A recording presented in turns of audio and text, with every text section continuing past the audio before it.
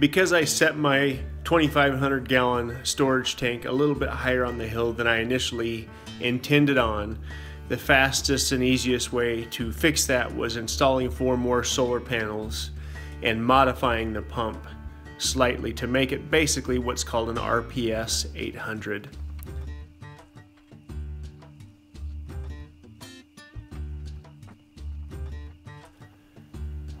Again, I reached out to Rural Power Systems to find out if I needed to move the tank, and they quickly told me that they could help me solve my problem by just making a few adjustments.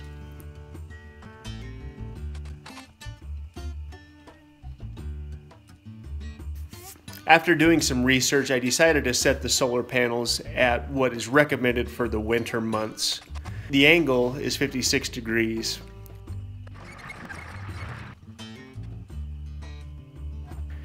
Normally you wouldn't make the change until about the end of September, but I thought I would do this now. I had to pull the pump out of the well. In the process, I realized that I didn't care for the way I had it mounted, but I just want to get it going.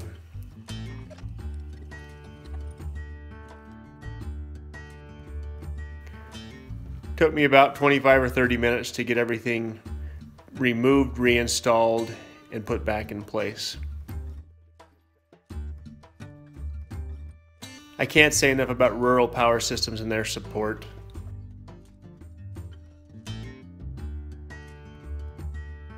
After getting everything fired back up, I rode the four-wheeler to the top of the hill, and sure enough, it was filling up the tank.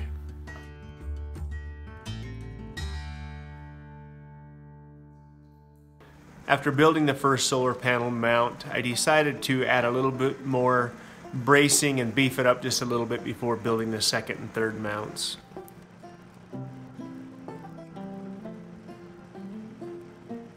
Because I had built the first solar panel already, I was able to pull measurements off of it, and the second and third definitely went faster.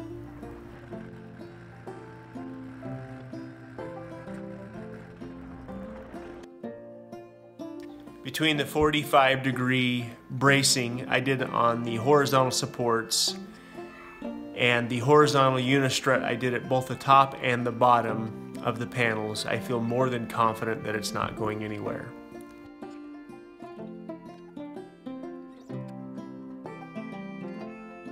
Now, I recognize that oftentimes they will use 2 and 3 yards of concrete to ensure that these mounts don't go anywhere.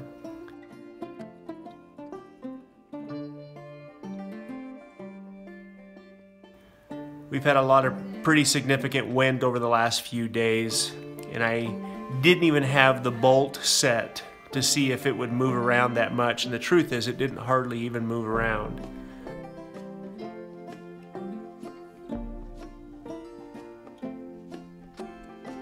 I think most of the wind around here is absorbed by the trees, and for that reason I'm not that concerned about the panels, although I decided to go ahead and put corner mounts, ensuring that it doesn't twist and turn and move around more than I want it to.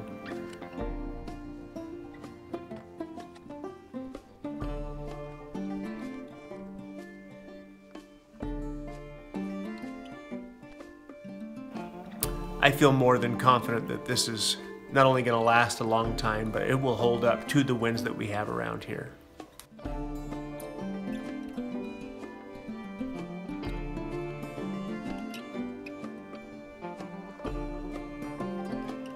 By putting the horizontal unistrut across the top and the bottom, it really seemed to tie everything together and stiffen things up.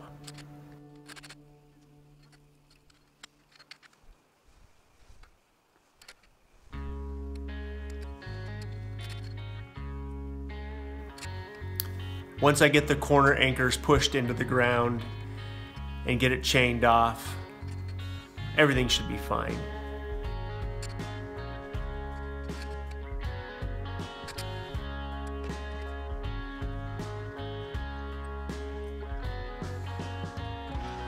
I finally went and picked up a compass, making sure that I've got these solar panels set at due south, and as usual, my phone was not accurate.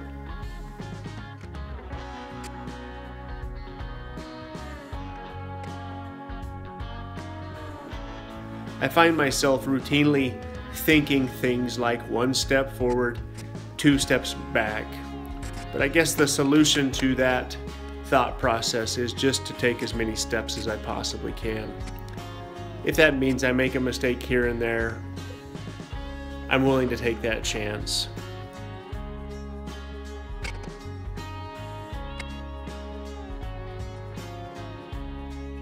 I couldn't be happier with the way things came together, especially since I've had this in my head for the last 2 years.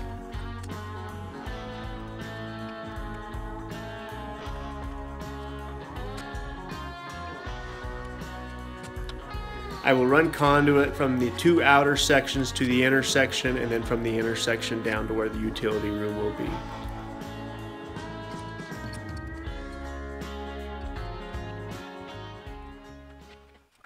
Altogether, I've got right around $600 tied up in all 3 of these mounts. Sure beats the $12,000 I was initially quoted.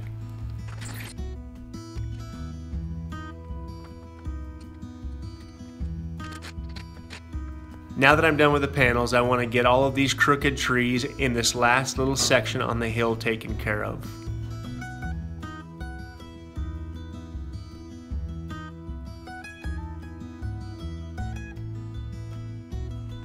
There's a lot of really unique, twisted maple that I would love to make into some sort of a stair rail banister or something along those lines. But I'd like to get this last little section of the hillside cleaned up so I can get ready for some grass seed.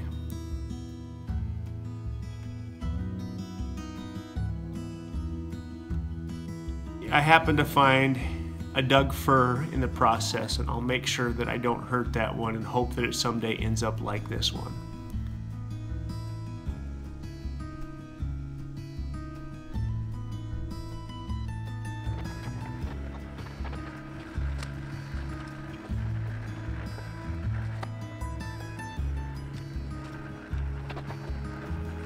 It's been so dry that I don't know when I'll be able to start burning some of this.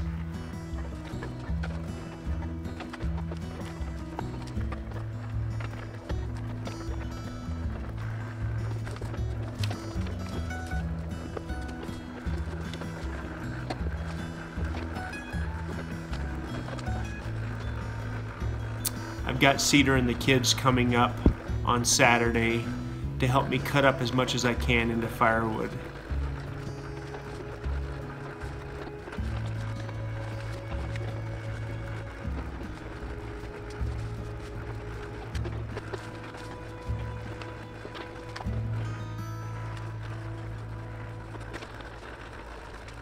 There happens to be a wildfire just over the mountain burning right now.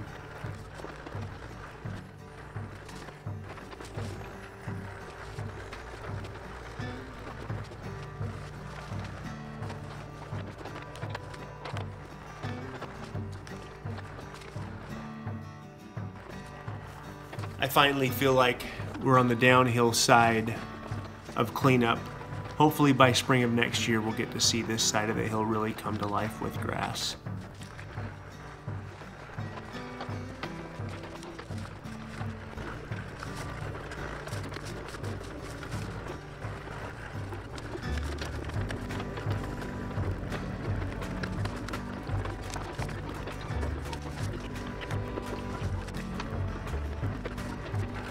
The scariest part of what I'm doing is thinking about the fact that I've got 37 more acres that are just as thick as this first 5 acres.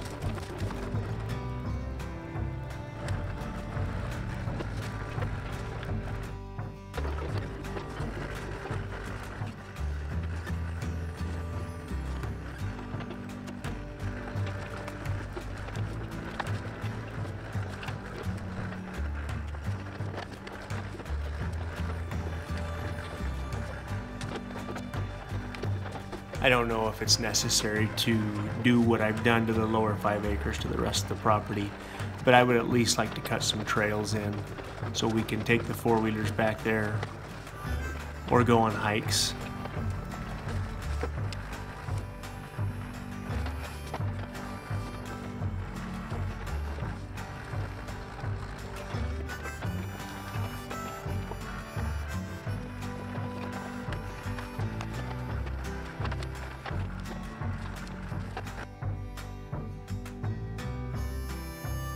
This is what a big, beautiful, healthy maple tree looks like. Solar panels are finished. Super happy with how it turned out. I'm happy I braced it with the Unistrut. I'm happy I put those 45-degree braces on it. It's been very, very windy for the last 3 or 4 days, and these things haven't gone anywhere. They haven't turned. The one that I built a few days ago has not moved at all, other than moving a little bit in the wind.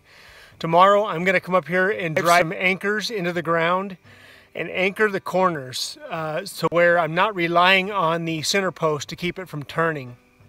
I'm going to use the excavator and drive something. I haven't decided what I'm going to use yet, whether it's pipe or even just a T-post, and just drive it way down deep in the ground and use some chain for anchor points on all 4 corners. We would have to have some tornado-like winds to compromise the mounts. I recognize that most of the time there's literally, you know, a couple of yards of concrete used to hold them down, but we don't have that kind of wind right here. And on top of that, I'm going to use the Unistrut and the corners to anchor it down. The well's done, got the well figured out again, thank goodness. I went up and checked the tank earlier. It had about 6 inches of water in it. It'll be interesting to see how full it is by tomorrow midday. But anyway, this is a big deal, getting this all off my back, and I think I found the inverter which I'm going to use. So in the next day or two, I'm going to start tying rebar for the addition, get the plumbing done, and get focused on that now that it's cooling off a little bit.